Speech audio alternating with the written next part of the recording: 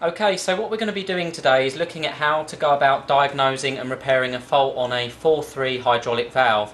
Now what we have on this system is we have a 4-3 hydraulic valve which is lever operated, and what we're going to do before we look at how to diagnose and repair a fault on a similar valve is to actually look at how it should work in operation. So all we have here is a simple test rig. What we're basically doing is we're delivering oil from a pump through this line here into the 4-3 valve. Now because it's a 4-3 valve, that valve has 3 positions and 4 ports. The 3 positions are, in position 1, the oil is going to come into the valve and it's going to be returned directly to the tank through this line. So if you like, it's a bypass loop, oil goes in and goes straight back round to the tank.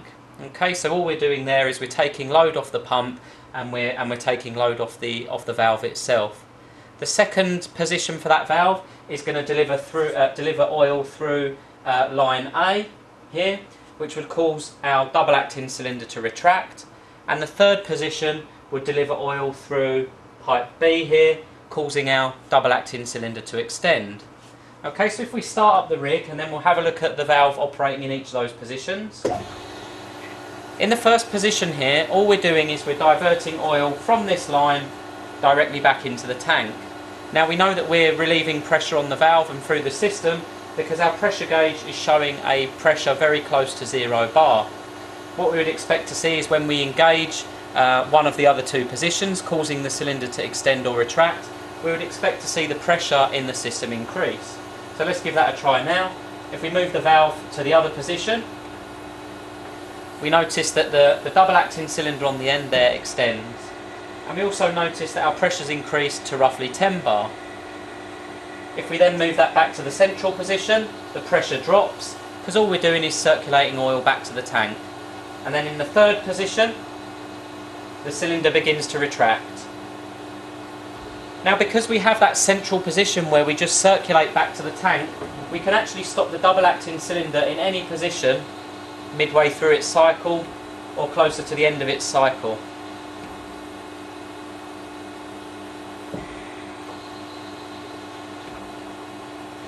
Now the other important feature of this particular valve is that it has a detent, and what that means is it will actually lock into each position. So there's no middle ground. It's either in position 1, or it's in position 2, or it's in position 3, and the valve will instantly engage into those positions. It will lock into spot at each position. Okay, now we're going to head on over to the workshop and look at a valve similar to this that's actually developed a fault.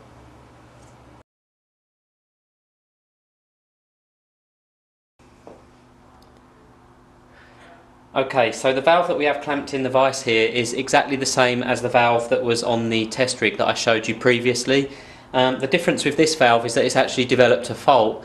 Now the fault on this valve, as you saw the one on the test rig, what would happen was that in each of the 3 positions, when the lever moves, the lever would detent, or the lever would stop in the given positions for the valve. So we'd move it here and it would lock into spot for position 2, we'd move it here and it would lock into spot for position 3.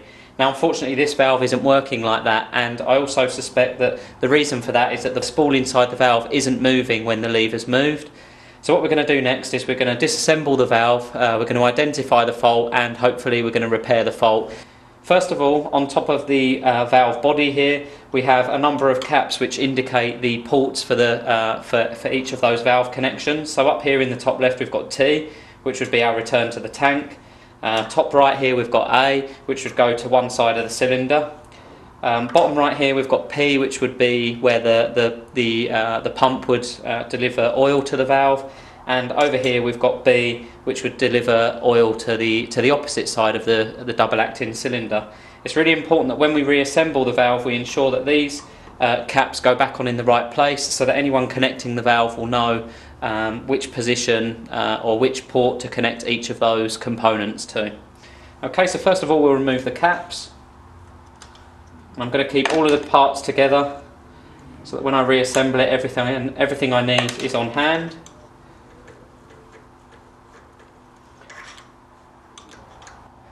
So now that I've removed the blanking caps, underneath you'll see some 4mm cap head screws. Okay, so the next job that I need to do is to remove the 4 cap head screws so that I can then remove the valve body from the manifold of the valve. This top section here is the valve body, and down the bottom here is the manifold. So I'll do that now. First of all, I'll loosen off the 4 cap head bolts.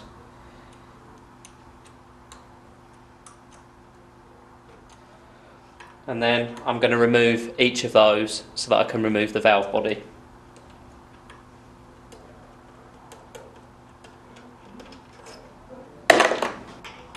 Okay, so as I remove the last of the cap head screws, the valve body is now free to come away from the manifold. I'm actually finished with the manifold. There's no faults on there that I'm aware of, so I'm going to remove this from the vise, place the valve body back in the vise so that I can get in there and see what's actually happening with this valve spool, and to basically see why the lever isn't engaging that valve spool.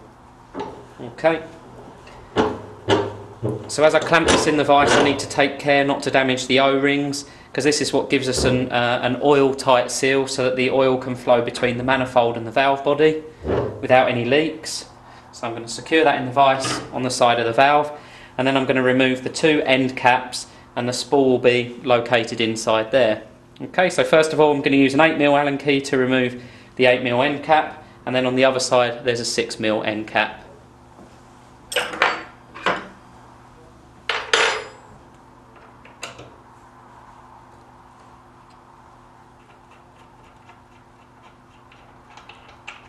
Again, I'm going to keep all of the parts together so that I don't lose anything.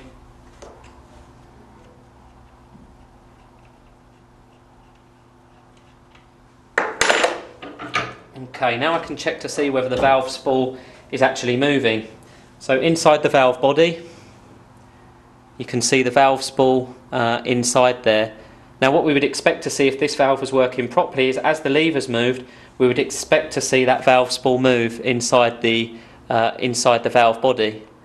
But hopefully what you can notice there is that as the lever moves, there's no movement of that spool. The spool's effectively stuck in position. So what I'm going to need to do next is remove the handle, remove the spool, and find out why the lever isn't engaging with the valve spool. Okay, so once again I've secured the valve body in such a way as to make sure I don't damage any of the O-rings or any of the other components. Now I'm going to remove the handle, which is just secured by this tiny grub screw.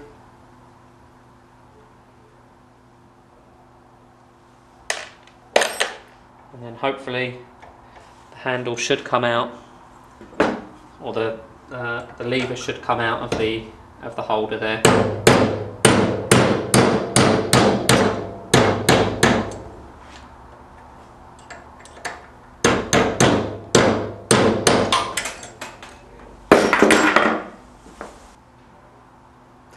Okay, so next we're going to need to remove this holder here. There'll be some ball bearings in that allow this section to rotate, and then we can really inspect what's happening with the spool and the locating pin for the lever here.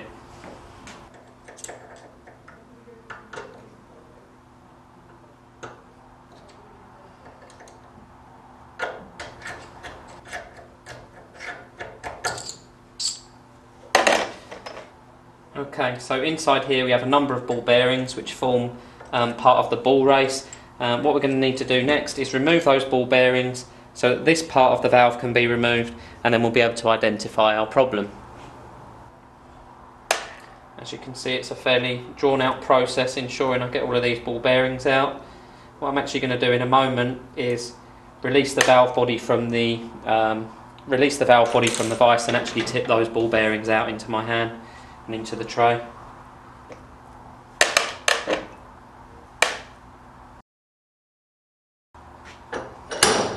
Okay, now all of those have been removed, we can remove the last part of the lever.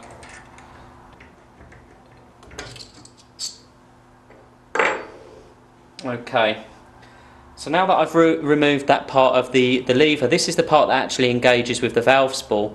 And what you'll notice on there is that there's a small grommet, if you like, and that would actually have to sit in the groove that's on the valve spool. If that doesn't interact with the groove in the valve spool, then as the lever turns and rotates, it's not going to encourage the valve spool to slide backwards and forwards. What you actually notice on this one is that that's been sheared off. Okay, so what's happening is as the lever's moving and as this part's rotating, it's not engaging with the valve spool, enabling it to move backwards and forwards. I'll just remove the valve spool and show you how those two components engage.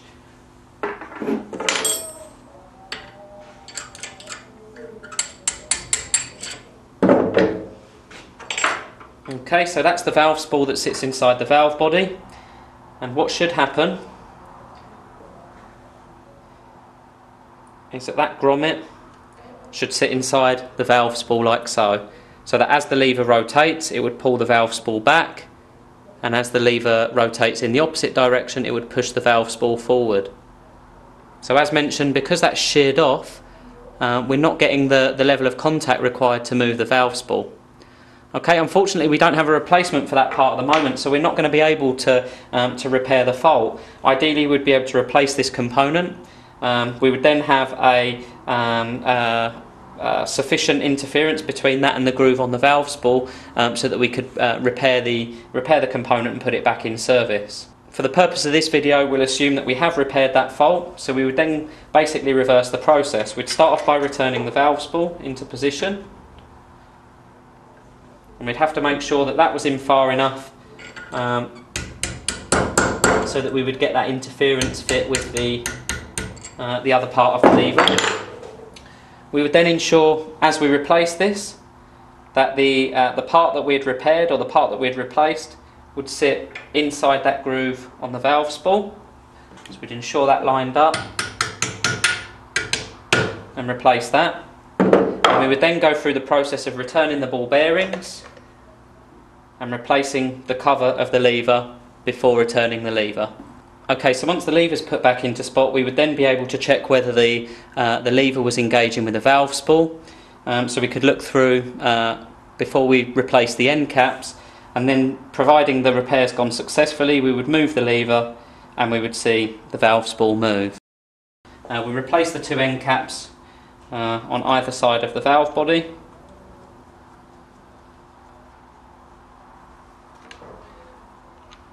And they would be tightened up to the required torque.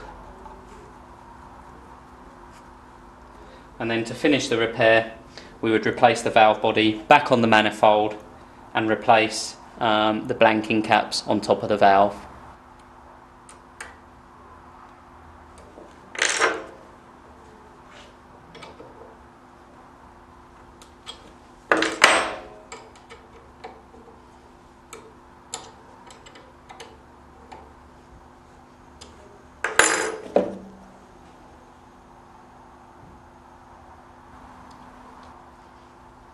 Okay, and that's our valve ready to test and return to service.